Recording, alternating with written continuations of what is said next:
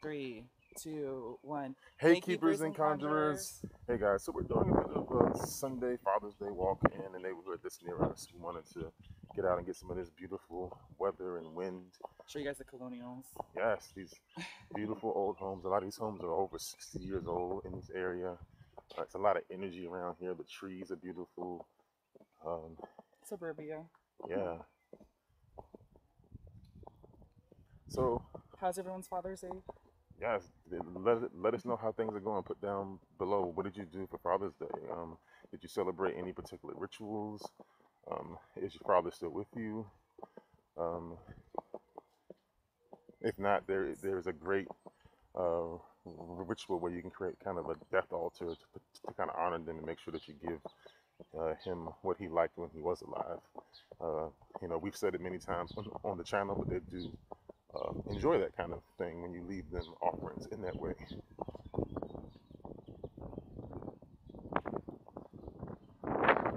Also, with the 360 camera, you can kind of spin around and see our whole bodies. As a lot of you guys have been wondering, getting kilt updates. With this camera, you'll be able to see people's reaction. You'll be able to spin down and see what I'm wearing, and it's a particularly windy day, so I know a lot of people have questions when it's windy. So now you get to kind of see the full ensemble.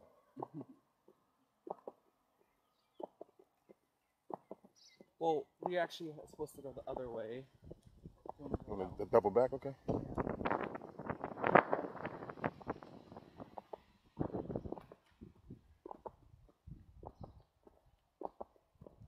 Now with kilts, there is this thing. They didn't really have pockets back when kilts were originally envisioned. So you can get pockets that go into belt loops. A lot of bagpipers can get those augmented pockets. But most people are expected to wear what's called a sporin. So it's like a leather bag that sits near the groin area, and it holds everything inside of your, what you would normally be like your wallet. So for the Scottish, that's considered a man purse, basically. And it's so heavy, it weighs down the front apron. So if wind does roll up, it won't literally blow up and show your business to the world. Even if it's an empty sporin, it's still pretty heavy. The leather is pretty heavy. For you folks out there who are vegan, they do have vegan leather. If you are wanting to get into kilting and you're worried about having to rely on a leather bag.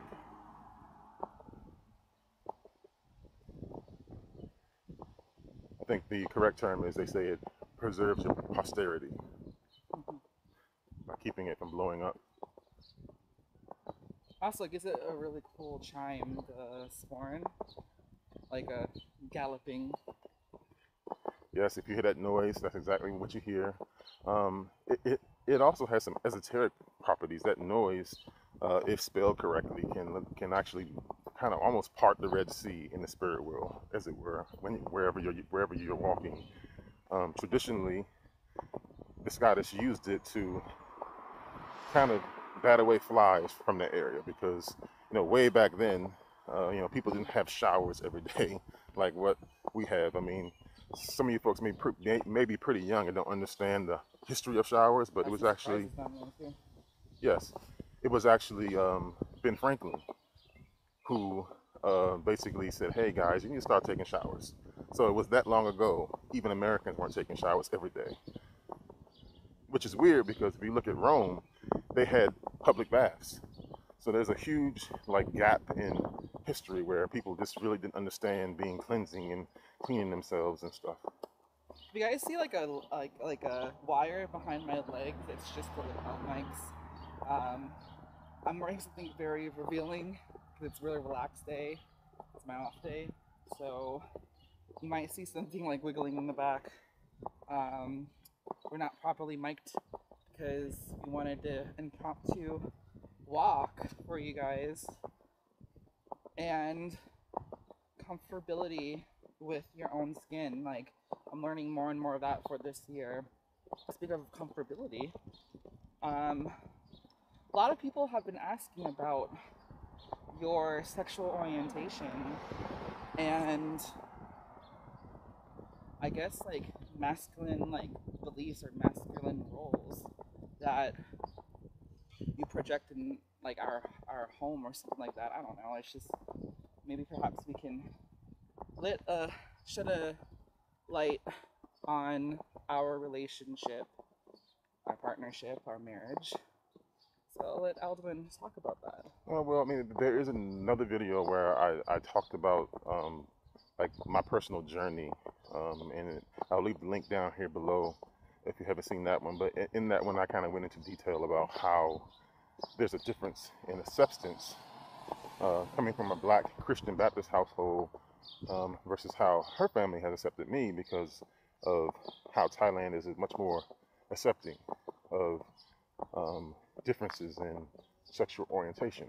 But personally, I describe myself as queer because I've had an evolution of kind of realizing that I have my own version of body dysmorphia in a way. Like when I was coming up, I found it hard to really understand the difference between males and females, especially people who skew more toward the middle, people who you would call non-binary today.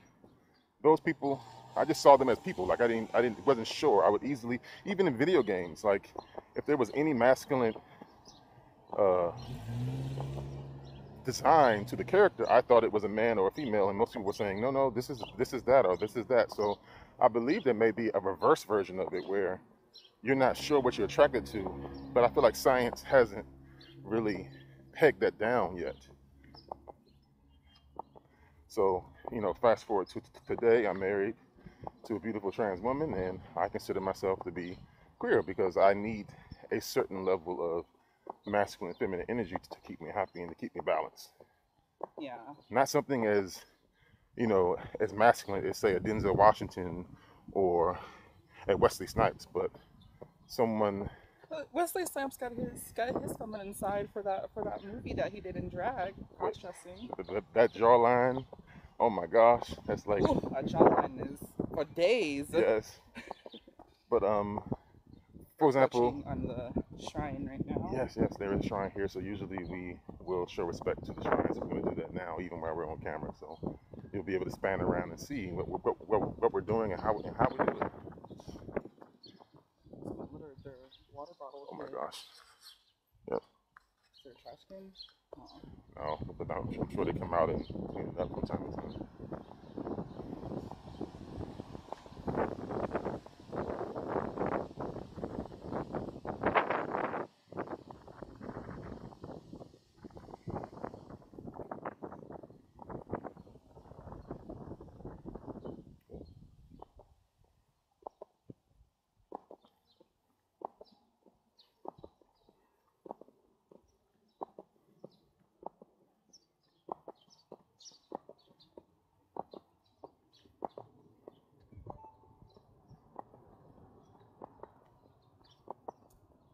But another good example of this is the folks over on the Pose show. Like, literally, in watching that show, I didn't know much about it. I just knew that there were some trans women in it. I didn't know that like the whole cast was trans. Like literally seeing those women, as far as I'm concerned, most of the cast.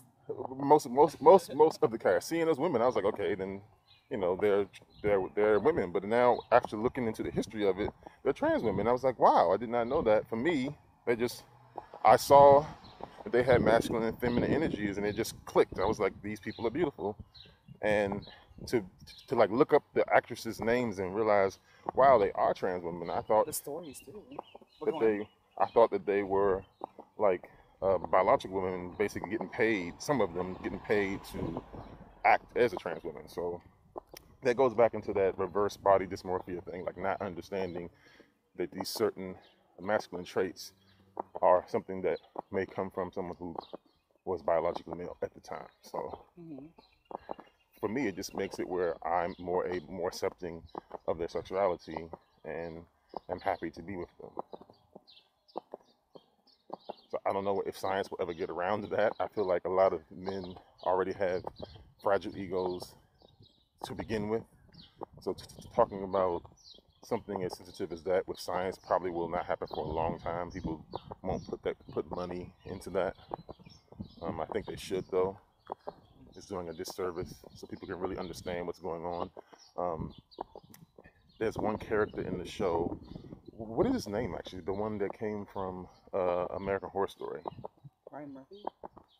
The actor who played Mr. March. Evan Peters.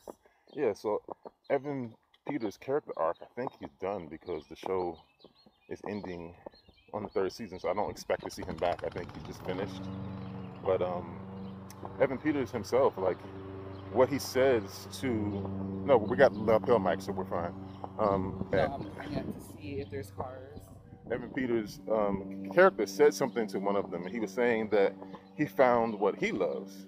And I feel like there is a moment in there where the writers may have written him as being something that he may not have been. Like, they wrote him as someone who wants to keep his particular love interest bottled up and to kind of play with her like a plaything, whereas he might have been rationalizing what he actually loves. That's the particular aspect I'm talking about. I feel like there's a large portion of men who are in that kind of window, but it doesn't get talked about. It doesn't get analyzed. There's no word for that reverse body dysmorphia where they are completely and overly in love with that like meshing of masculine and feminine energies. And for good reason. I mean, many of the people in the community don't want to explore their masculine side. There's this big push to say, I have no masculine energy. I am a woman, which is true. At the same time, there's going to be a little bit of leftover residual energy. Like, for example, the bone structure is hard to change. You know, and the voice doesn't get feminized with hormones, replacement therapy, and some people have to take speech therapy to be able to sound a little bit more feminine. But sometimes, like the strong features, like bone structures, like we can't really change that, guys.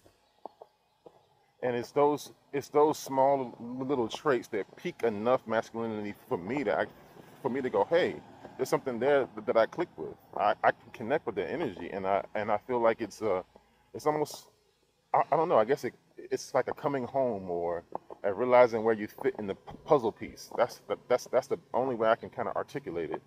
And I felt that his character may have been trying to express that, but you know, these characters are at the mercy of the writers, so the character arc changed a bit, and it's kind of, he didn't really say this, but it's kind of seen as though that he wasn't thinking that way, that he just wanted a plaything.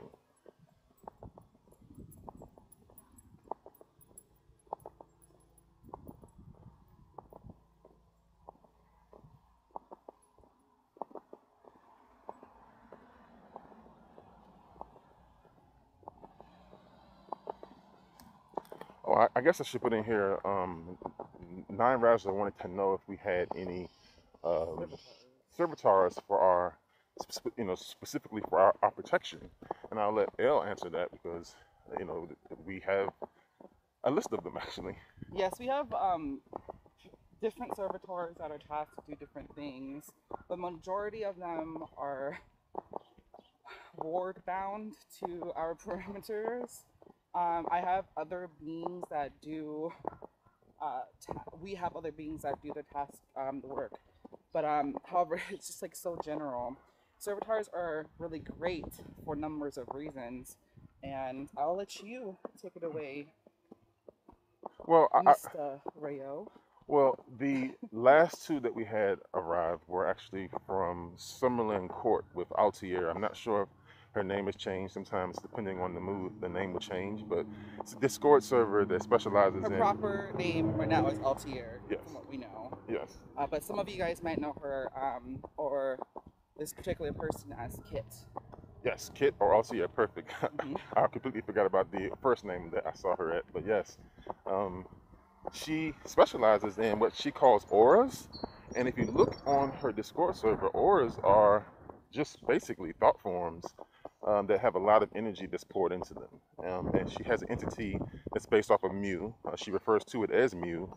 And in our studies, we have found that in many of this fiction, these fantasy-based fictions, we're finding that these realms exist, these beings exist. It's just that, you know, J.J.R. Martin or Tolkien, these folks may have been tripping and actually slipped into this realm. So then they're able to bring bits and pieces back, and they start writing stories about the history of these realms. So a lot of times they may be, you may see them as servitors, but in their reality, they're actually beings that come from this realm. So I'm saying all this to say is that we did pick up a Mew-based being from her, and kind of a virtual assistant from her, as well as a number of like astral weapons and things from her. And she dropped them off in the astral, and they've been integrated into our keep, and they work quite well. I will say that I would like to get a little bit more documentation. I know that she's very, very busy, and you know, not everybody's going to send you a big itemized list of every magical word. I understand that. We kind of have to go back to the listing from time to time, or take a picture of it and keep it in our own notes. And then it comes down to how organized of a keeper are you, right? Do you keep notes on every being? There you go. There you going PC. Okay, good. You know, do you keep notes on every being? Because we are very anal about that. I keep notes right down to the very minute that they arrived. So I know, you know, when their birthdays are. When I say birthdays, I mean if they've been with you for a year, that's kind of like their birthday. It's kind of their celebratory date for joining you. Which we had one yesterday, or this week. Yes. I guess. We have a digital demon who loves different things that are party related. Yes. But as far as the protection, those beings work very well with warding, with chakra cleansing, energetic cleansing, and building energetic walls. Some of them are based around actual energy combat. So we've got a wide range of protective based beings.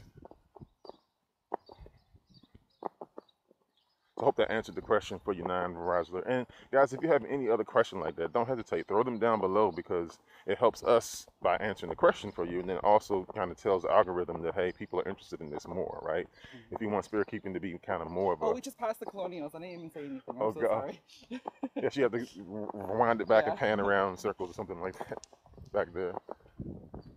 And now we're in the cottages, village style home. Congratulations. Someone has a congratulations, you did it in their yard. We're trying to figure out what did they do. Graduation. Oh, okay. Usually I'm looking for a year. Like sometimes they'll say 2022, congratulations. I see none of that back there, so I was confused. Maybe it's graduation and birth at the same time. And entrance to adulthood, I guess.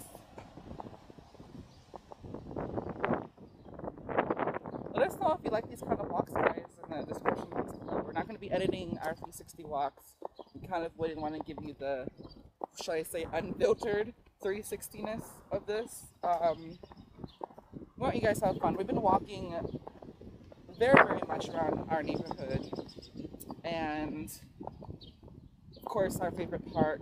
And then you guys will be getting a vlog too, speaking about Altair and Discords and everything. Our video will be released soon. Usually for Mondays we want to give you guys a mundane manifestation, kind of like a vlog for you guys for Monday. It seems as if it's a little bit more copacetic with our schedule.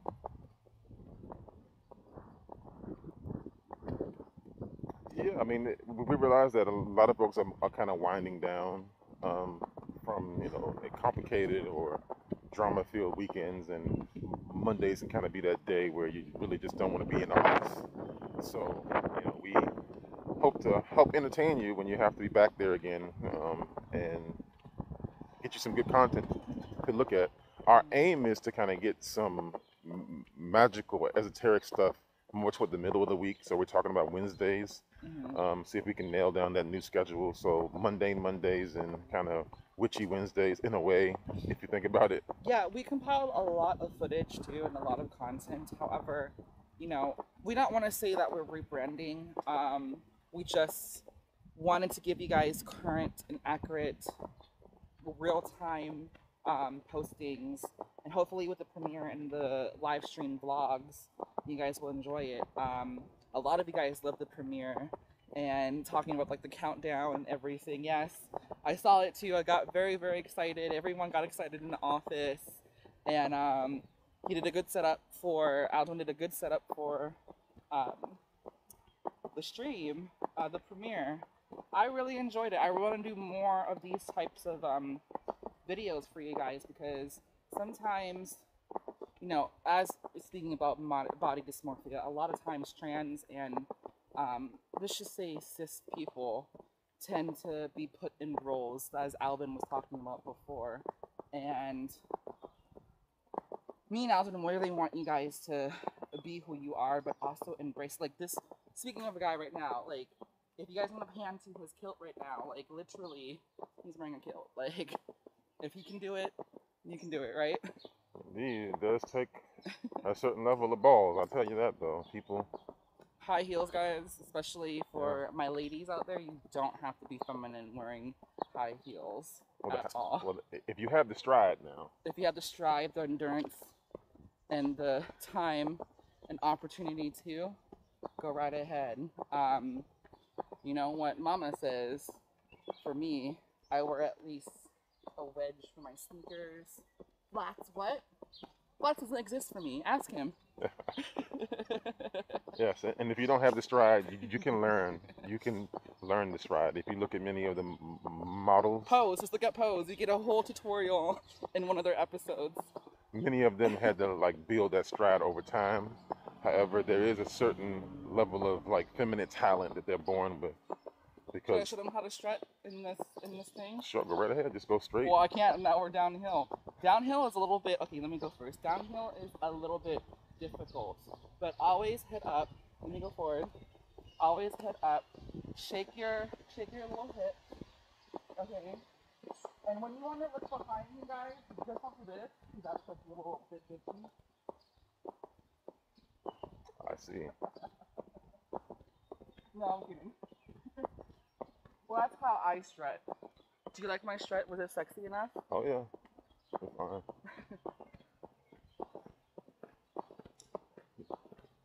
And we're gonna hold our hips like this. When you're walking, you can hold your hips too for support. Sometimes when you're strutting, your lower back hurts. Now hold your hips. Come on, hold your hips. Oh my gosh. Hold them hips.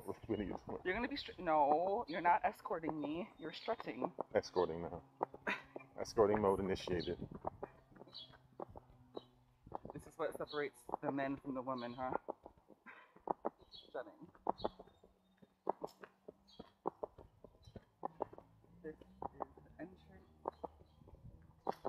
I used to walk this.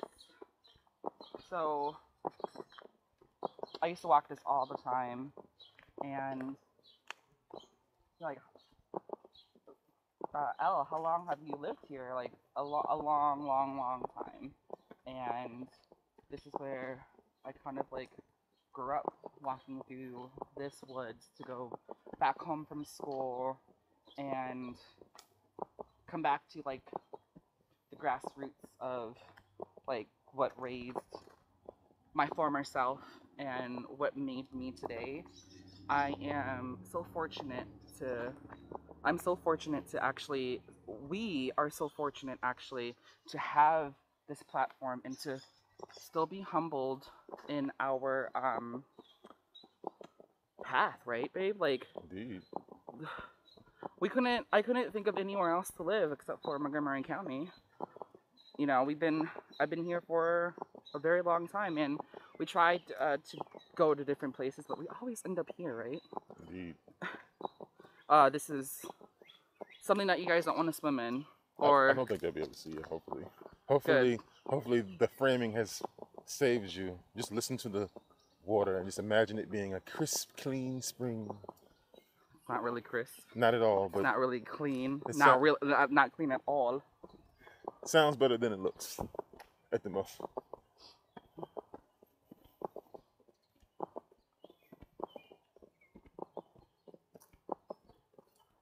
All right. So I hope you guys get your endorphin rush from watching this, because I know that some of you guys want to escape your office or escape whatever job you're doing right now. I want you guys to actually be safe too. With these solar flares, there's a lot of irate people, a lot of belligerent people, bigoted people, and I want Alduin to tell you guys how he handles anger, because it's hard. Oh, it's hard for a Sagittarius like him to, keep it cool, calm, and collected. But first and foremost, fire signs in general need to find a way to quickly ground themselves. I'm a big fan of copper, and then I'm also a student, a very young student of Stoicism. I'm trying to use the Stoic way to help me kind of burn this energy, because with fire signs, we have to find some way to burn it, right? And I find that grounding kind of grounds out that energy. My wife, she'll always say, water off a duck's back, or ground, noise, and static. Those are her go-to her words. terms. Yeah. None of which help me, because she is an earth sign, so it kind of has a way of being grounded, but in a way she doesn't either. So it's like she will go straight ahead toward the situation, whereas I'm thinking about how can I completely make sure this situation never happens again, or I'll think about this person that has made me angry. If I don't do something about this, they're going to go on and hurt other people. So meditation is also very important too. There is something called holosync, and I enjoy using that for meditation. Some of my early meditative revelations came as a result of using holosync. In fact, the Pathfinder program, the soundtracks that I designed are very similar to holosync. So if you guys are fans of holosync, or if you understand what that system is, that's what we're offering in the Pathfinder program. This is how we're helping people connect with spirits, how they're able to get results through the shamanic journey soundtrack that we have. We kind of set you up with a series of soundtracks that will get you in the right mindset to be open to spirit communication. Well, guys. And for you Tauruses too, ground, noise, and static, and water off a duck's back. Well, guys, we're coming up on the end of our walk here. We hope you enjoyed this little walk. If you enjoy these kind of things, please post that down below. We'll do more of them if you like it. Just let us know. Make good decisions for you and your family. Blessed be. Blessed be.